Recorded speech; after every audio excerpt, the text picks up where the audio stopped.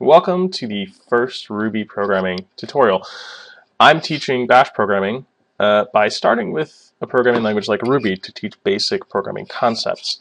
So this will get you proficient in basic Ruby, but it will also prepare you to learn a language that's a little more complicated, that has a little more special cases, and is a little stranger looking, such as Bash.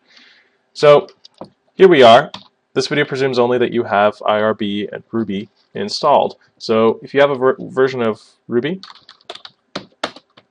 like this, you can proceed. Otherwise, watch the last video or simply Google how to install Ruby on your operating system. I'm working on Linux, but it really shouldn't matter once you have Ruby installed. We're not going to do anything that's platform dependent. IRB is interactive Ruby. It's an interactive Ruby shell. It works sort of like Bash. You type a command in, 4 times 4, and it gives you an answer back after processing your command. So you can see we asked it, what is 4 times 4? And it says, hang on, let me think. And when it's done thinking, it says, arrow, little hash arrow.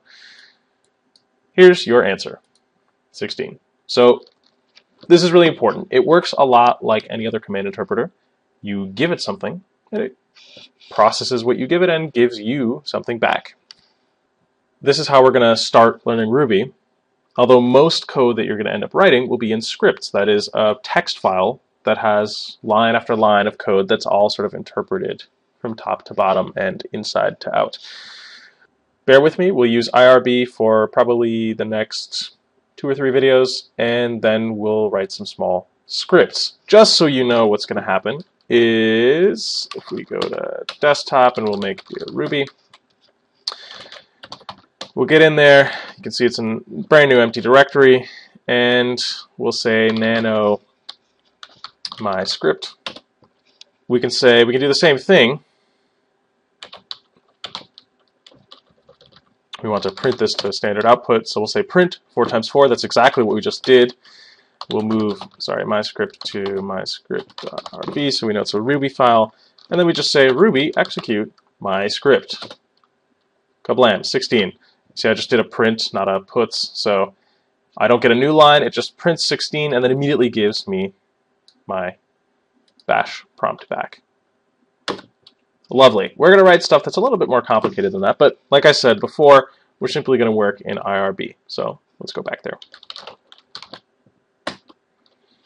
Here we are again. So we've now used our thousands of dollars and hundreds of years of development of mathematics and transistors and computational power to act like a big-ass expensive calculator. Congratulations!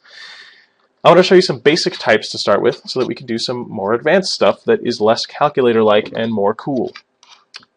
Basic types. You've already seen, like in this case, a number. You can do all the operations that you are used to.